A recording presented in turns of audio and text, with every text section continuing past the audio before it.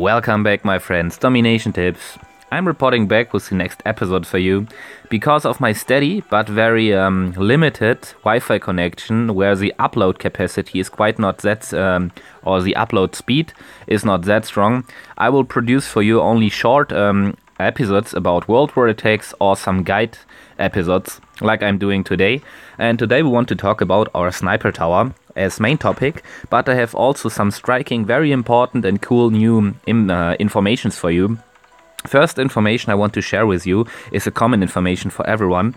Look at this. When I'm touching my walls, you can see I have again re-implemented the opportunity to upgrade my walls with food as well as with gold. So there was an update in the App Store which I could download, and with which I get back the opportunity to upgrade the walls for food. All of you, I think, can get this by uploading the new update.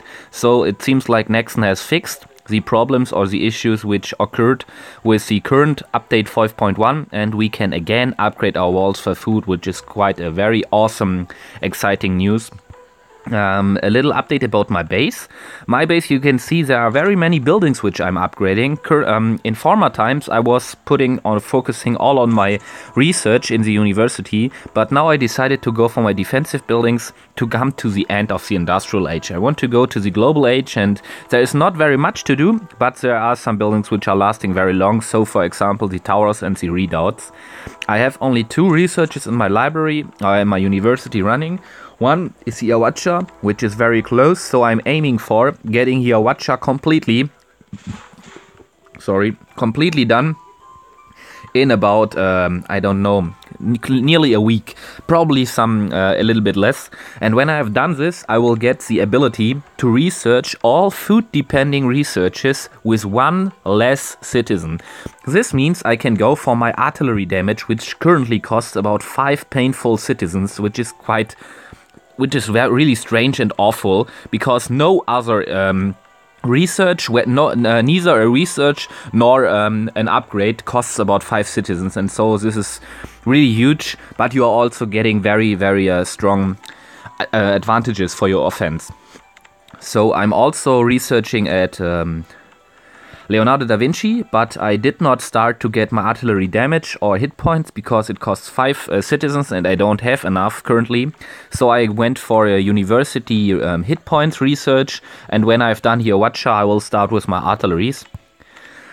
We are also again in the World War. Like you've probably seen, my last 2 World War attacks in the World War crashed without any warning.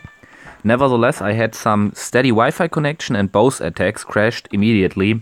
That was very painful. Our current World War, I hope it will be better. I will definitely upload the videos for you. One of our strongest players has gone. He's for 1 week back to his old alliance to revisit his friends and say hello. Therefore, we have an exchange player over here named Z100. It looks like a very strong player.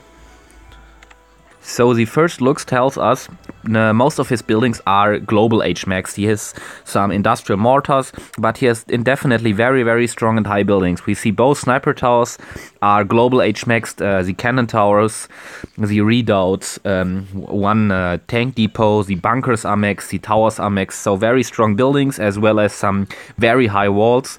What is very uncommon or very strange, look at his stables. 2 out of his 3 stables are poorly low. They are just at classical and at medieval age, so his defenders which are getting spawned are not very dangerous to any attackers at all. So even gunpowder age players can attack him when they are carrying very fast for the one high tank depot as well as the bunkers.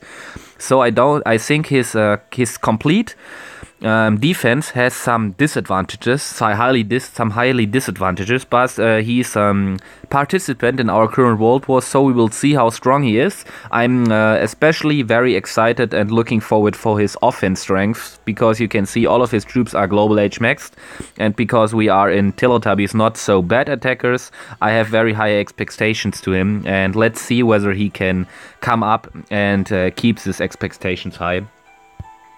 But let's come to our main topic today. The main topic is the sniper tower. Some of my alliance members, as well as some subscribers, requested or asked me whether I could do some guides about. And let's start with some common or general information about the sniper tower. The sniper tower is a building which is getting unlocked in the very late game. So from the industrial age you will get the first one, the first chance to access them, then you will get a second one in global age and the third one in atomic age. So it seems like you will get additional ones in every new age. The upgrade stages of a sniper tower are really specific, because ordinary you can just in the first age build the building, then you can upgrade it once, and then in every new age you can upgrade it once more. But in the sniper tower seems to be that you can upgrade it twice per age. So in the industrial age you can build and upgrade it, and after my researches I found that the sniper tower is also being able to upgrade it or to be upgraded in the global age twice. That's not pretty common, and I don't know whether these informations are correct. I will show you a graphic later with all of the statistics and the values for the sniper tower. Another very general information about the sniper tower is the sniper tower is a defense building with the highest range of all buildings in the game. So it has a very high range to hit some enemies, but it is only hitting the enemies, the furthest enemies. So it's not quite shooting at the enemies at the closest enemies, it's shooting at the furthest enemies. So at the enemies which are in the highest range, or which have the highest distance between sniper tower and between the the unit which it is targeting. What we can also see, we have a blind spot over here. When we look at the mortars, we have a quite little blind spot of about 2 fields to every side. But at the sniper tower, we have a blind spot of about 4 fields or 4 areas to all sides.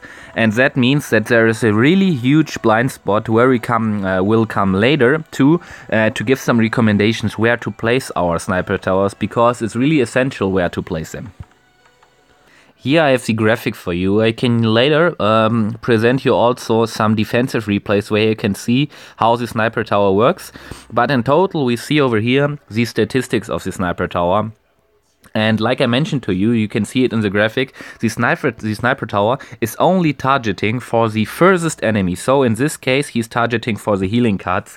And that makes the sniper tower so important, because in the nearly all of the cases, nearly 100% of all cases, the healing cards are the enemy units which are quite the furthest ones. So the ones which are driving the last or behind all other enemies. And that means that they are very often getting targeted by the sniper tower. Therefore you have to care very early for the sniper tower, so search yourself an attacking route where you can take out the sniper towers very early, or you have to get rid of them by using your planes or some tactics to disable them. At the chart over here you can see we have the age in which the sniper tower is quite available. Like I told you, in the industrial age you have quite one, in the global age you get a second, and in the atomic age a third piece of sniper tower which you can place inside your base. We have 2 values of damage over here. First we have the damage per second, also called in the game DPS, which only means which is quite a common value, which makes it really relative to all other defensive buildings, because you have some defensive buildings which are shooting faster, other ones are shooting slower, and to make all of them comparable, they use the DPS value to make it more relative to all other defensive buildings. But in total this means the sniper tower is only shooting all 3 seconds, so really slow fire rate or a cadence, and this means you have to triple also, or to multiply the ordinary DPS value by 3 to get the damage a sniper tower is dealing per shot. This means a sniper tower is dealing, if it's just only built, and if it's a sniper tower like over here, nothing upgraded, just only built in the industrial age, it is dealing about 270 damage per shot, which is quite high. If you upgrade it first time in the industrial age, you will have about 288 damage per shot. In the global age, with the first upgrade 309, with the second upgrade 327, and I have currently no data about the atomic age. I quite also don't know whether you can currently upgrade it. I'm sure later you will be able to upgrade it in the atomic age, but currently I don't know whether you can upgrade and when you can upgrade, how often and how strong the values will increase. We also see the hit points over here, 2300, 2400, 2600 and 2800. So the hit points are quite moderate. They are not very low, but also not very strong. So it's nothing special about the hit points, but the damage per seconds are quite interesting. If we now compare these values with some hit point values of other units which the sniper tower is primarily aiming for, you see that industrial age ranged guys, industrial age infantry or not infantry, marksmen, so shooters, have about 330 up to 360 hit points, I think, depending on the university research. This means even a global age maxed out tower, sniper tower, is unable to kill one of these units with one single shot. You can only do this by activating some blessings or even some coalitions in the World War, and then the enemy mustn't have an own offense coalition active. But otherwise, and in nearly 90% of all cases, I think, you are unable to shoot one enemy ranged infantry with one shot. Healing cards of industrial age stage have about 600, nearly, I think, perfectly 600 hit points. And in the global age, they will have a little bit more. So you will see if your sniper tower is upgraded to the global age standard, you are able to kill industrial healing cards with simply 2 shots, and you will be able to kill global age healing cards with 2 shots if you have upgraded to the global age max status. And because it's so important to get rid of the enemy healing cards, I think upgrading your sniper tower to the global age max status should be one of your priorities in upgrading all defensive buildings, because the meaning or the function of the sniper tower is that much essential. If we are talking now about enemy artilleries or even howitzers, they have far above 600 hit points. So I think right around 700 to 800 hit points, and this means all of these sniper towers have to do 3 shots, and this therefore, it's quite not depending nearly on which stage they are. To upgrade them is definitely one of my recommendations for you because of the healing cards, but in case of sniping enemy artilleries or howitzers, I don't think that it makes a huge difference whether to upgrade it from industrial to global age max status. Here I will show you all stages of upgrades so that you can easily differentiate between all stages of upgrades and so see whether the enemy sniper towers are quite a high or even a low danger for you. This is quite the industrial age build status. It is if you only have built it and nothing upgraded. You see this tower has a really bright brown color. In the next upgrade stages, the color will completely change. Here we see the industrial age maxed out stage. So if you have upgraded the tower once in the industrial age and it is the maxed out stage for the industrial age, you see this tower quite seems to get of metallic, and it will get some darker and even some more gray, and that's the second stage and the last stage for the industrial age. Here we have the next stage. This is the first upgrade stage for the global age. And because you don't want to zoom in every time that much to see whether it is a global age or even global age max tower, you can just easily put focus on the barbed wire over here. So if you see the barbed wire right around the house or whatever called on top of it, you see it's a global age sniper tower, which is only upgraded to the global age first stage, and the global age second stage is really easily recognizable when you see down at the foot of the sniper tower and see this little fence over here. So if you see also some kind of fence, barbed wire, whatever, to the foot or even to the basement of the sniper tower, you see it is a global age max status, and you can see these horns over here or whatever they are called. It looks like some speakers from some music boxes, and so you can easily differentiate between industrial age, simply industrial age status, industrial age maxed out status, global age first stage, and global age maximum stage. Here I have a really cool defensive replay for you. Let's only focus for the enemy troops. Like you can probably see, the enemy has activated one blessing, so the enemy troops have more health, but nevertheless you see the sniper towers getting to shoot very early, and it is quite with easy shot. With every shot it is just changing his aims, because the sniper tower is always aiming for the furthest enemy.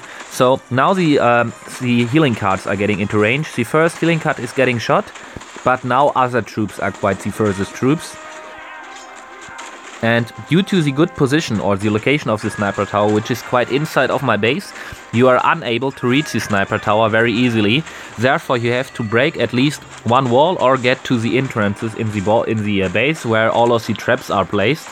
And this means that the sniper tower, nevertheless of the low cadence, has the chance to shoot multiple times and get severe damage to the enemy troops, because the more often the sniper tower can shoot, the more damage it can deal to the enemy troops. Now let's come to the last part of this video, to some recommendations where to place these sniper towers. And therefore I can just easily present you some bases out of our alliance where I can simplify or even show it more simple which important facts you have to think about and to mention when placing some sniper towers. If you are in the industrial age like I am, you only have one sniper tower, and then it is not that much critical where to place them. The first and nearly most important aspect about placing one sniper tower is, in my opinion, just to place it to the center of your base, because the sniper tower has a really, like I told you, a really high blind spot right around it. So if you are placing it very to the outer side of the base, enemy troops can easily rally within or in this blind spot and not getting shot anymore. And also the sniper tower is very easily reachable. So in total, make sure that the enemy has at least 6 range from the outer side to shoot at it, because there is no troop in the game which can shoot above 3 fields or even 3 areas. And we see over here 1, 2, 3, 4, 5, 6. Here would be the 7th. So also if the sniper tower would be placed over here, this would be quite okay, because at least you have to rally inside the base or crash at least one, probably more walls if you're coming from another side, to get access to the sniper tower. That makes the sniper tower not so easy reachable for enemy opponents. In total, make sure to have at least 6 fields of range to the sniper tower and to your outer wall. Now let's come to my recommendations for all players which have more than only one sniper tower. So for all global and also especially for all atomic age players. If you have more than one sniper tower, you have quite some more methods to structure your base and give them some additional positions. We can see now over here 2 kind of locations of sniper towers which are both very useful. In this location it's quite not that useful, but I wanted to show you, if you put both of your sniper towers at one side to get this side very much more protected. This is quite no bad idea, but you have to think about the first disadvantage of placing them at one single side is if you place them too close together, like in this example, it's easily for the enemy to just place one sabotage and disable both at once. So I would in total not locate them so close together. Just give them at least 2 range between them, 4 range between them, so that you can or the enemy can just not disable both of them simultaneously. But if you place them both at the same side of the base, make sure that you have placed some traps over there, because enemies or enemy attackers like me, for example, which are experienced and which are looking for some specific defensive buildings which they want to get rid of first instead of other buildings, they will very obviously also aim for your sniper towers. And if you have placed them both to one side, it is very attractive for the enemy to attack from exactly this side. And then I would probably just crash one of these walls and and rally right inside of these walls to kill both sniper towers because they get in range when I'm inside of the walls.